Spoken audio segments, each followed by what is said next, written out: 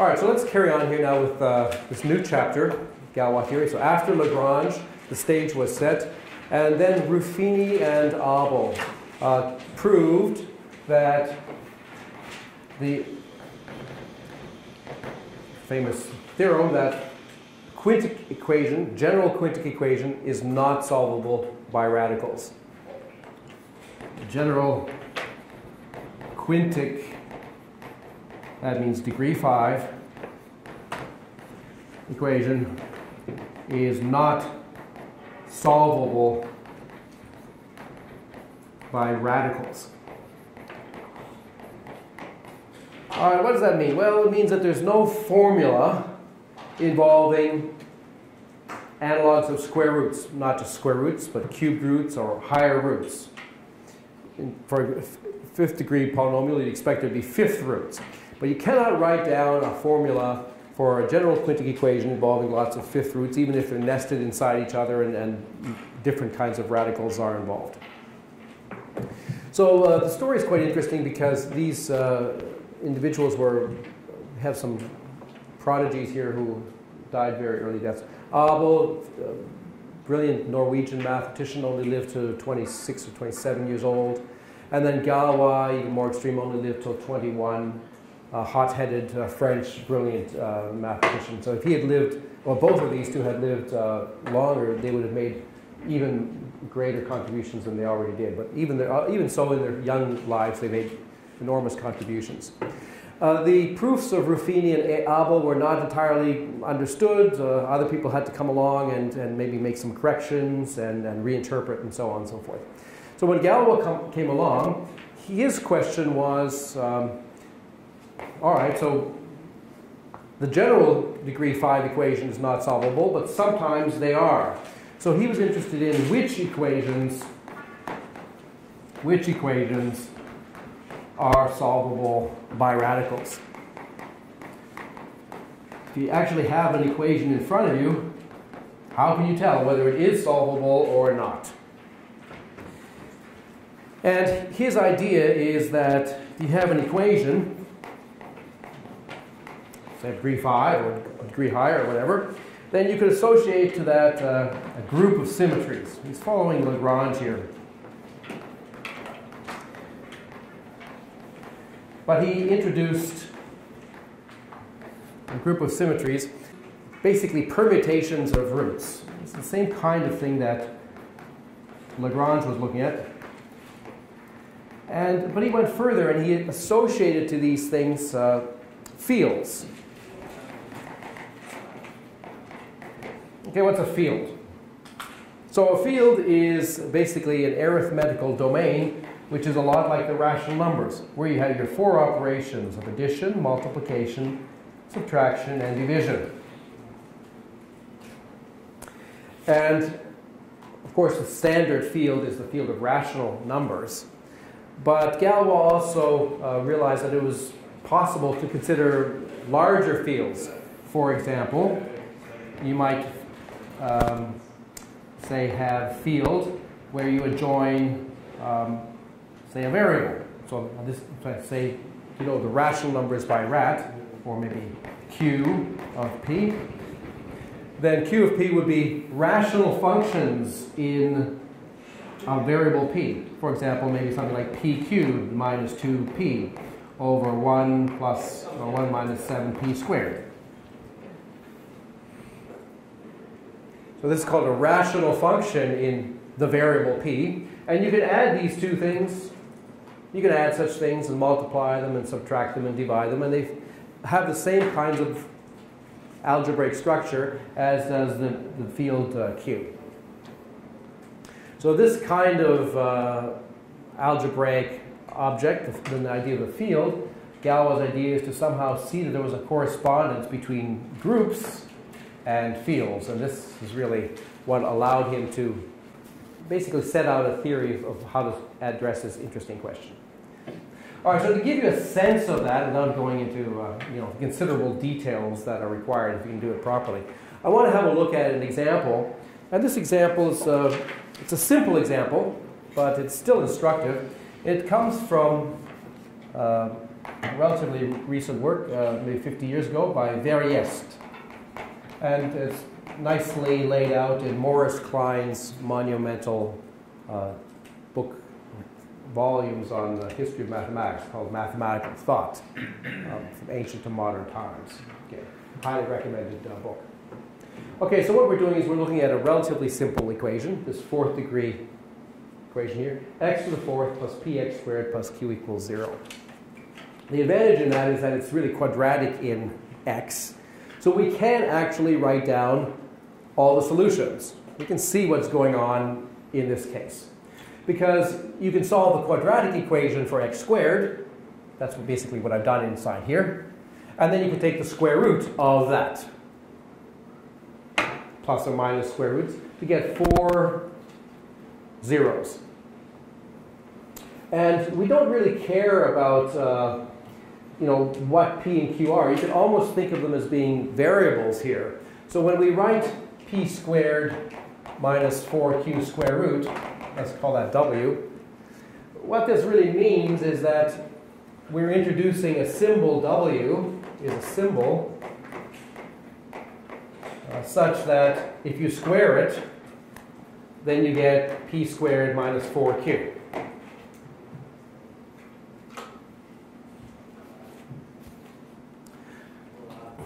All right, so what would Galois have done to try to solve this equation if we didn't already know this?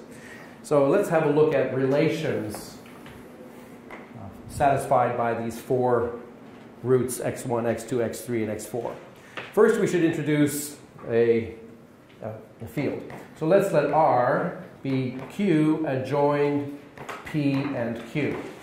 P and Q are exactly these variables that are appearing there. So this is the field of rational functions.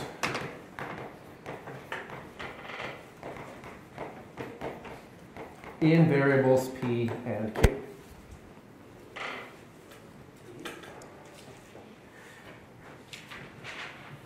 All right, so these 4 numbers satisfy certain relations. Let's see what the relations are. Relations actually in this field are. Relations are pretty simple because we see that x1 and x2 are negatives of each other. So x1 plus x2 happens to equal 0, and x3 plus x4 also happens to equal 0. That's completely obvious because this one is just the negative of this one. Okay. So those are 2 relations satisfied by these 4 solutions, whatever they might really be. Okay, now Galois would say, all right, let's ask, what are the permutations of these 4 things that maintain these relations? So these relations, these are invariant under certain permutations of the 4 numbers x1, x2, x3, x4. In fact, the permutations are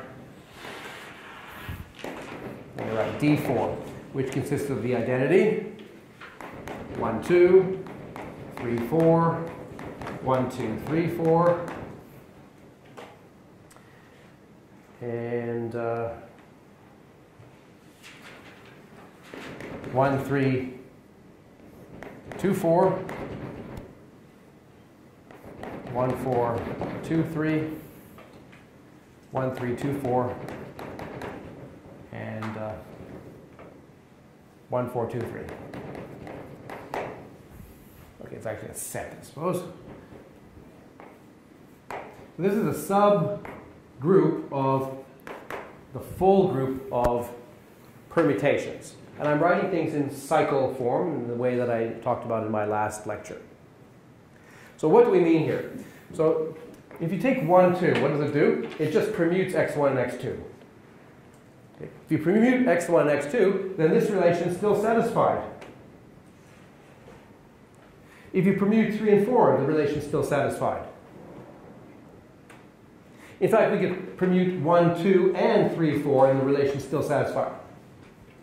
However, you are not allowed to permute 1 and 3.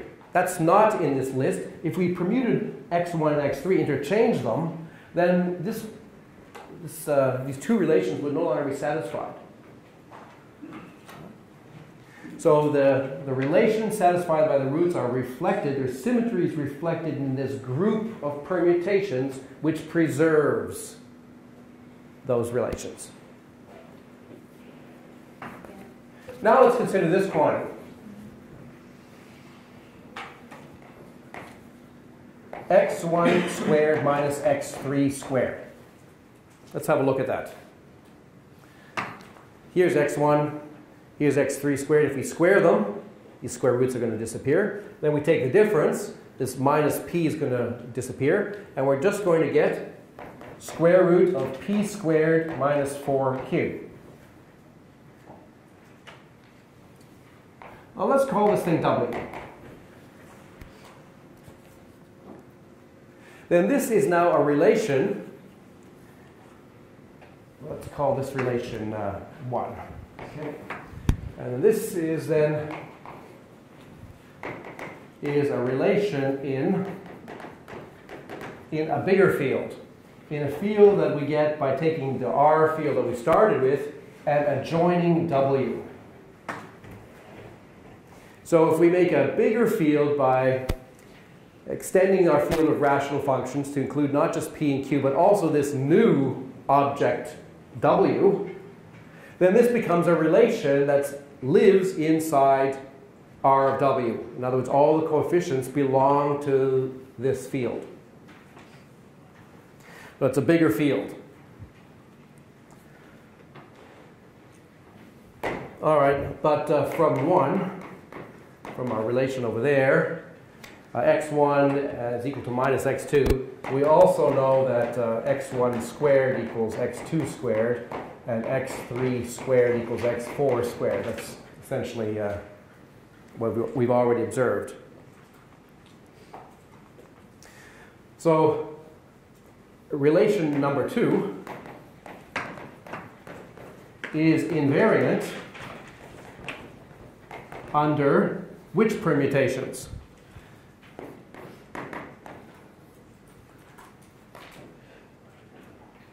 Not all the permutations that we had previously are going to preserve this relation.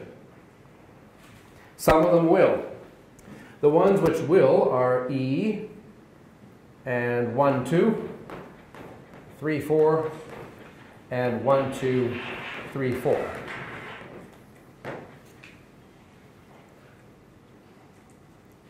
So note that 1, 3, 2, 4 does not. If we perform the operation of the permutation 1, 3 interchange and 2, 4 interchange, if we interchange 1 and 3, then this becomes its negative. So this is no longer a relation that's preserved under this particular transformation. So what's happened is that we made our field bigger, we've gotten a new relation, but now the set of permutations that preserves our relations has shrunk from what I call D4 over there to what I'm calling K here now. Okay, so that's interesting. And now let's go a little bit further. Now let's introduce another quantity. Let's call it mu.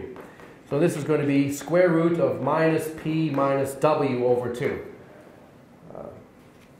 So in other words, it's exactly what we're calling x3 here. And what that really means is that we're introducing a new thing called mu, and if we ever have mu squared in our system, then we automatically can replace this with minus p minus w over 2. All right, so then we have a new relation. Then we have a new relation, which is that x3 minus x4 equals 2 mu. That's a relation in, maybe I should call it, let me call this thing R prime, this one here. And now R double prime will be R prime joined with mu. I should give this one a name. Let's call it relation 3. Relation 1, relation 2, and relation 3.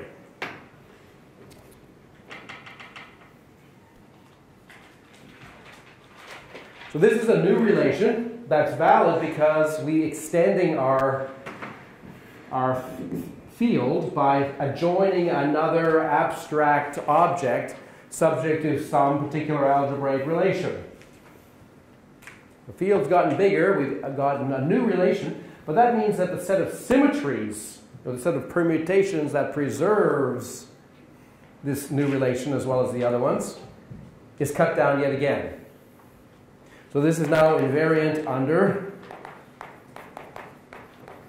if we look at the previous group, not all of them will preserve this.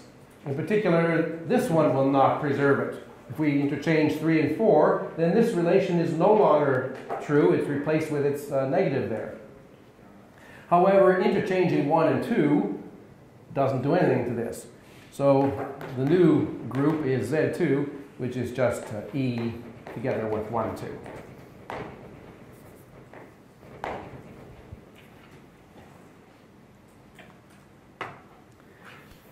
Let me go over here now.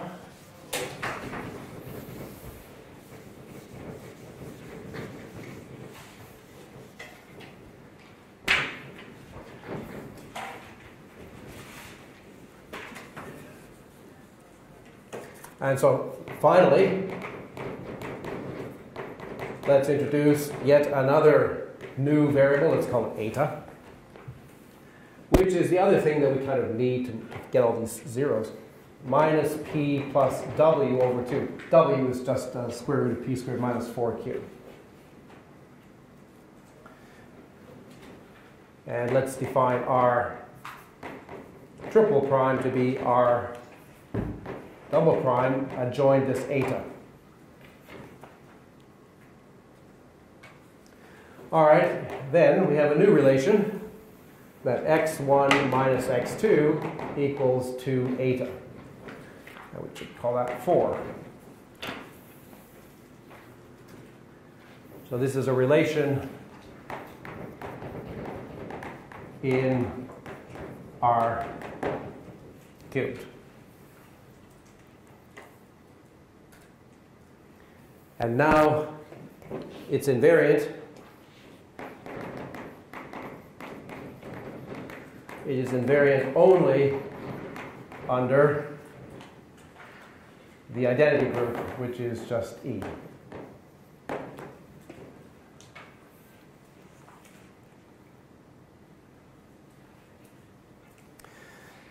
So we end up getting this corresponding family of groups and corresponding family of fields. So at the level of groups, we had E inside Z2, inside what we call K, inside D4. And at the level of fields, we had this field that we originally started with R, which was just the field adjoined the variables P and Q. And then contained inside that is R prime, which was, I remind you, R adjoined W. And then inside that is R double prime, which was R prime adjoined mu. And then inside, that's inside R triple prime, which was R double prime adjoined eta. And so this is a correspondence.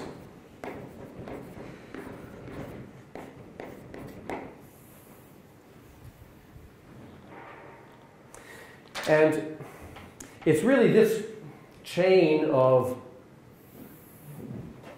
groups of symmetries of the zeros corresponding to this chain of fields of things that you have to, of radicals that you have to adjoin. Each one of these corresponds to making a square root, adjoining a radical.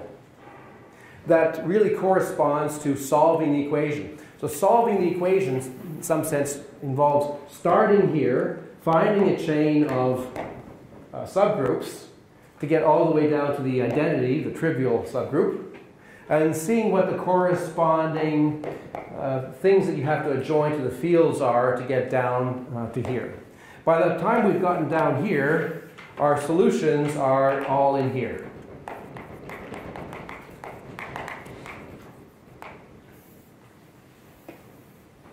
All right, so this is a very lightning quick introduction of Galois theory, but this is a fundamental kind of correspondence, the idea of groups and fields corresponding.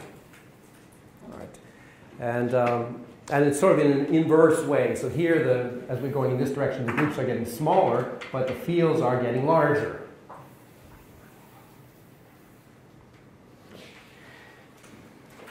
With this strategy, so Galois realized that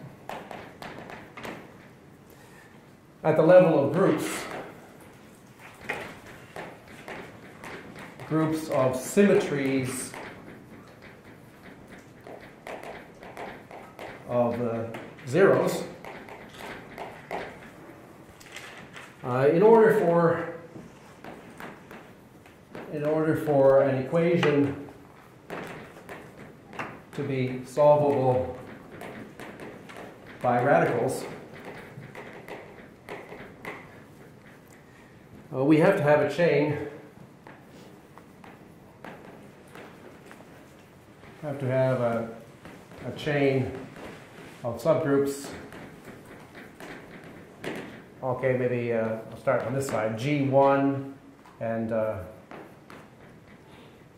inside of that is G2, all the way up to GK, which is just the identity.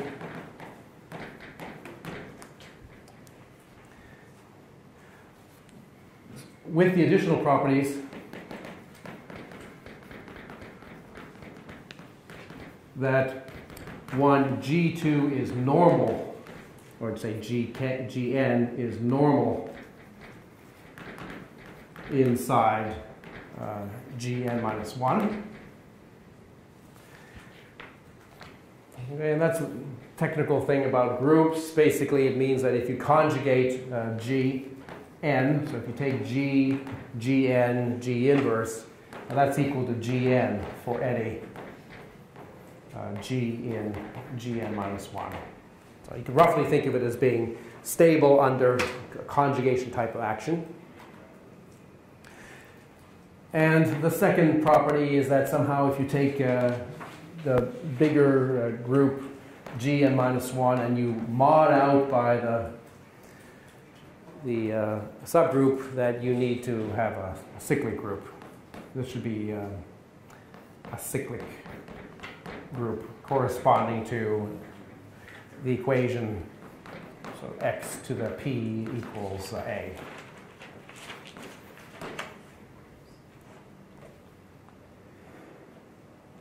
But the point is that he could reduce the question of whether a given equation is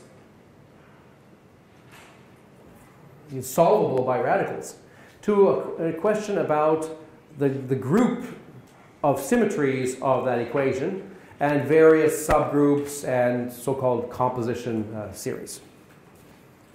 And using this, he was able to explain why the 5-degree equation doesn't have solutions while the previous ones did.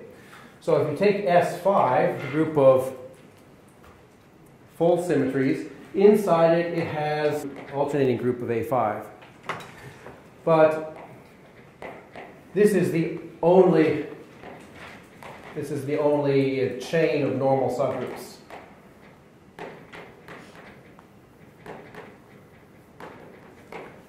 And this one is not cyclic.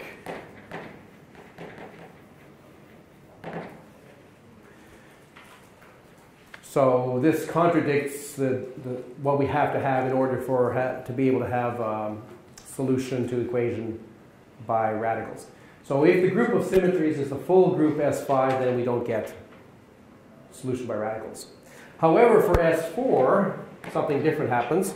For S4, inside we have A4, and inside we have this subgroup K, and inside that we have Z2, and inside that we have E.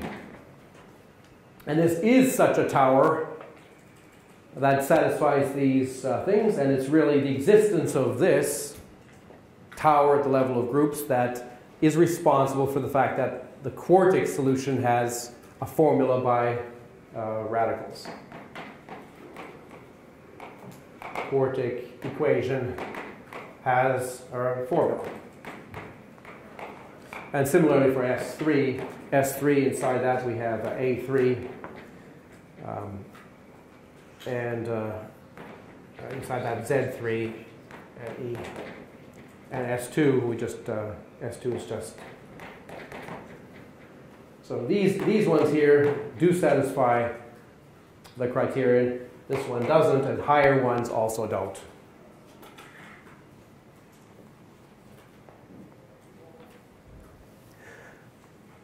All right, this was a tour de force of Galois. He wrote it down under trying conditions because, well, he didn't live very long. He was killed in the duel. Legend has it that he spent his last evening feverishly writing stuff up instead of getting a good night's sleep. But in any case, it took decades for people to understand Galois' work, so it was decades before it was published. But eventually it became clear that Galois' approach here not just sort of really clarified what was going on and pushed Lagrange's ideas further, but also really introduced the importance of group theory and the strong connection with field theory and abstract algebra. So it was really a big impetus to the growth of abstract algebra. Galois also contributed in other directions. In particular, Galois also basically introduced the idea of a finite field. Okay. So it turns out that if you take a prime p and you look at, say, the integers mod p, that's a field which plays a lot of the role like the rational numbers. And so a lot of these questions can be explored in the context of finite fields as well. So I have to also say just a few words about, I think this subject is not entirely finished. I think there's still more work to be done. Many modern treatments of Galois theory don't really spend too much time going back to Galois' original thinking, so I'm hoping this will maybe interest people in the actual historical origins, and I think it's good to have. But also modern treatments sometimes are a little bit prone to logical weakness in the relationship with complex numbers and the fundamental theorem of algebra. So we've talked about the fundamental theorem of algebra, but I really have to say that there's a bit of an elephant in the room here, that the fundamental theorem of algebra is not logically very solid, in fact. And it really requires infinite processes to really pin down the proof. And in the modern computer age, a lot of these infinite processes are starting to look increasingly suspect. That you can't easily put them on your computers. So a lot of these arguments are, although they've been accepted more or less historically, I think they're going to be called into question more. So there's a kind of a split between treatments of Galois theory that try to avoid transcendental things, and those that actually, employ transcendental things and use examples from complex numbers. What I've shown you here is in principle doable completely without any reference to complex numbers. We can just work algebraically in terms of extensions. And that, I think, is really more in the spirit of Lagrange and Galois, and I think that's really where the future is going to be in this direction. All right, so a very interesting chapter of 19th century mathematics with still lots of applications today.